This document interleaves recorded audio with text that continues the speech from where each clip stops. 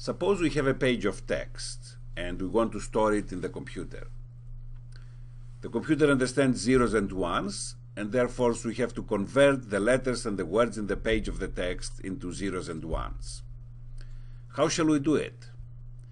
One way is to use fixed binary code words for each letter, upper and lowercase letters, and for each punctuation symbol, the commas, periods, quotes, and so on.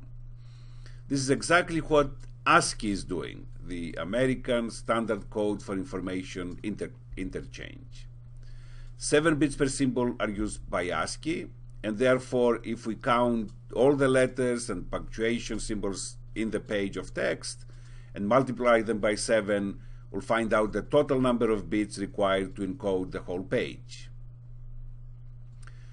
Can we do better than that? If yes, how can we do it? What information do we need to know about the source that generated the symbols so that we accomplish this? Well, the answer is yes. We can do better than fixed length codes with the so-called variable length codes. And what we need to know is the entropy of the source. So we'll cover all these exciting concepts in this segment. Without further ado, let's begin. We need some ideas from information theory, since they provide the framework for the development of lossless data compression schemes. We're therefore going to briefly review them. So the first idea is the construct of a source which has a finite alphabet associated with it. This source emits a sequence of symbols which are chosen randomly from this finite alphabet. Such a source can model any information generating process. Examples of sources are natural written languages, such as the English language. In this case, its alphabet has 26 letters. We can assume that they're all, for example, capital letters. Another example is a source that generates an n-bit image. Then the alphabet has 2 to the n symbols. For 8-bit images, we have 256 elements, symbols in the alphabet.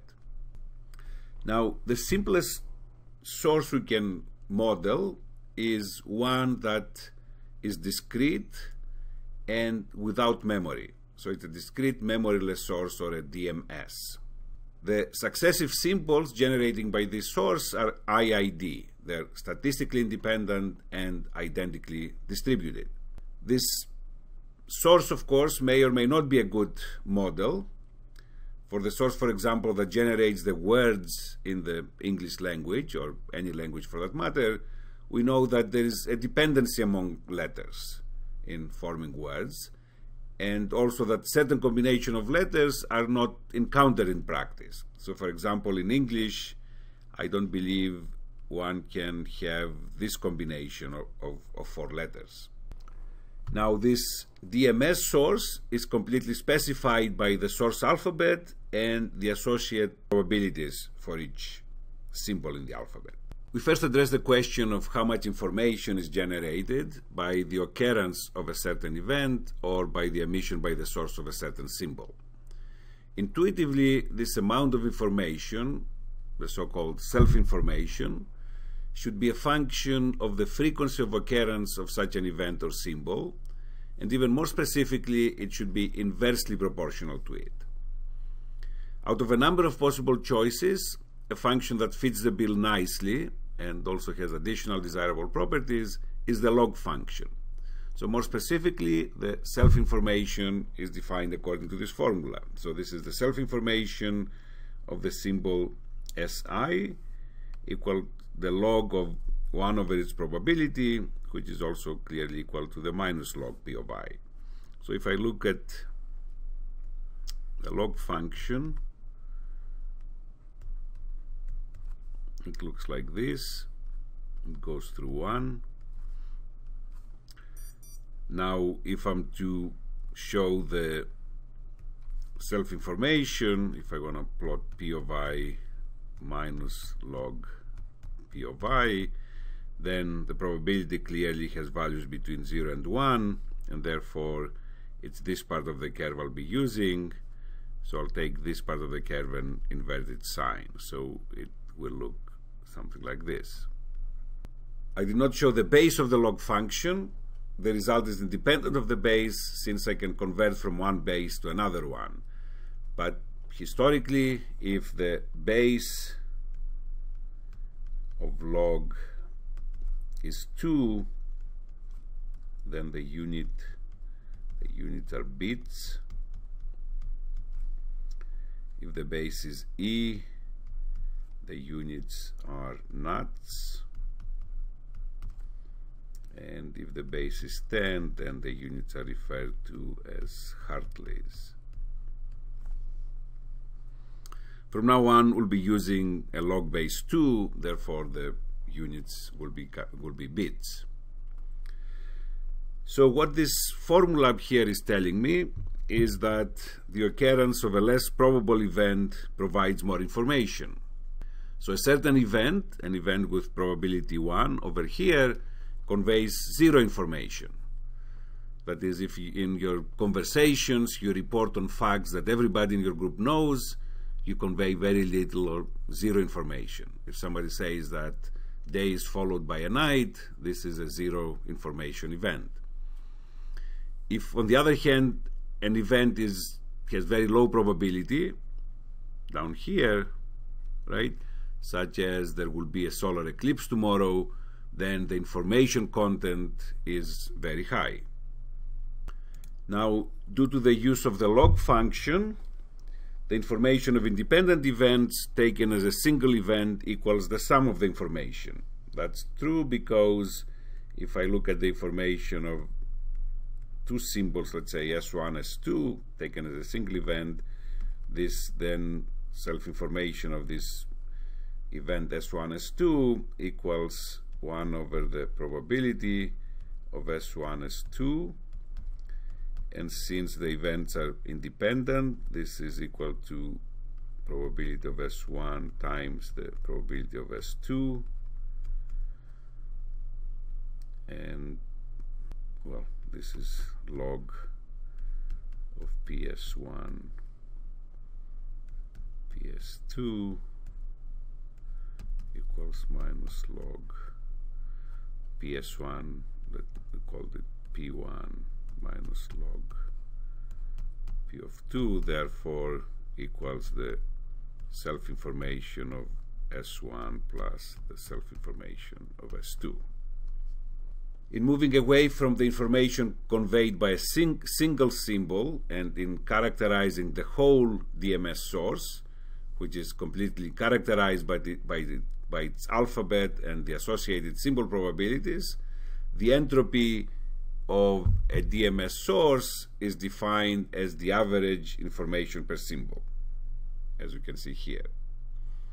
So for the source S, we'll denote its entropy as H of S, and then we use a definition of the expected value or the average of self-information, P of I, the self-information of symbol SI, and due to the definition of the self-information above, this is then the expression for the entropy, and the units are bits, since we have utilized the 2 as the base of the log. We show here a plot of the entropy of a source that has 2 symbols in its alphabet. One is emitted with probability P, and clearly the other one is emitted with probability 1 minus P. So this is the entropy of the discrete memoryless source. So again, we show the plot of the entropy versus the value of P. We see that the entropy is positive except at these locations where it's equal to 0, and this is the situation when one symbol has probability 1 and the other has probability 0. And this is a general result that the entropy is 0 if and only if all the PIs but 1 are equal to 0, and this one is having a value equal to 1. So this is the case when we are certain of the outcome, and that's the case when H vanishes. We also observe here that the maximum value of the entropy is obtained for P equals 0.5. So in other words, when the symbols have equal probabilities. and this is a specific incarnation of a more general result. If I have a source with n symbols, then the entropy of this source is maximum when the probabilities of the symbols are equal and therefore equal to 1 over n. And in that case, the maximum value of the entropy is equal to log n. This is an important result to remember. We're going to use it in some of our arguments to justify some of the pre-processing or some of the operations we're going to do to images and videos so as to improve the coding efficiency. We describe here the source coding problem, which is the problem of lossless compression. We're considering a source which generates symbols S1 through Sn. We can assume that this is a DMS source, although the concept of coding is not constrained by the model of the source. So in this case, the alphabet and the associated probabilities define the source. We want to design a coder that will map the source symbols into binary code words. The code words can have fixed lengths, as shown here. In this case, all code words have length 4, or variable length, as shown here. So this is a fixed length, and this is a variable length code. There is therefore a length associated with each code word, which we denote by L of I. With this setup, we can define the expected value or average of the code word length, as shown here. So the coding problem is to design this coder and find the code, the set of code words. So this is, for example, code 1. This could be code 2. So that the smallest possible average code word length is achieved. Regarding an example of a fixed code word length code, we can consider a source with alphabet, the letters of the English language, consisting of uppercase and lowercase letters and punctuation points. The fixed code word length code then can be the ASCII representation of these letters. So this is how the letters are represented into a computer. So for example, the ASCII code for the letter A is shown here, while the ASCII code for the uppercase A is shown here. In designing VLC codes, the Morse principle typically applies. Here we have Morse principle. I'm not sure if you know Morse code, I don't, but from what I've gathered, here is the Morse code for the letter E, for the letter A, for the letter Q. So what is the Morse principle? It states that frequent symbols should be assigned short code words, so that when we form the product here, if the probability of the symbol is high, then the length, the code word length, should be low, so that the product is kept low. This is clearly an intuitive idea. In the discussion of coding in the previous slide, we were referring to first-order coders. In this case, each symbol is encoded one at a time, independently of the rest of the symbols.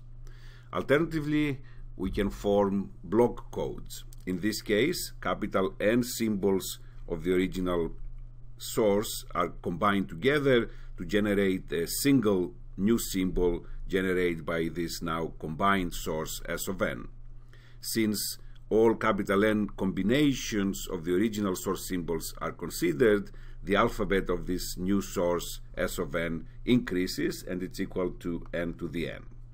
It can be shown that in this case, the entropy of this new extended, also as it's called, source is n times the entropy of the original source. This is actually a mechanism to increase the efficiency of a code as we'll discuss later and also demonstrate through specific examples. Finally, you also have non-block codes, and arithmetic and label-ziv codes belong to this class, and we'll discuss briefly these codes later in the class. Coding and entropy of a source are connected through the celebrated source coding theorem due to Shannon and his 1948 seminal work. According to this theorem, given a source S with entropy H of S, we consider block codes, that is, n original symbols are combined to form new symbols.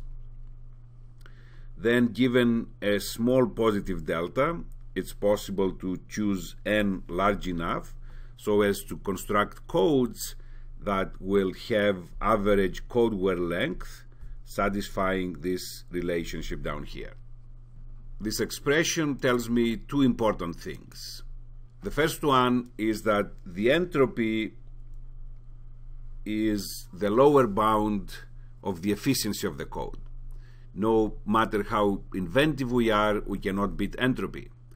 Designing a code or a lossless compression scheme that will have average code word length, or as called also rate, equal to the entropy is the holy grail, and it's the best that we can do.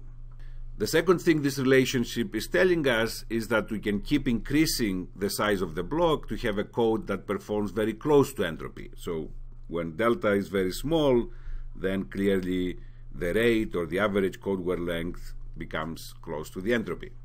Of course, increasing n comes at a price, which is the increase in the dictionary size and also the loss of the instantaneous decodability, as we'll discuss later. By taking larger and larger blocks, in essence, we extract the structure in the data. Of course, an important question is how accurate of an estimate of a source entropy can we obtain? So let's look at this in the next slide.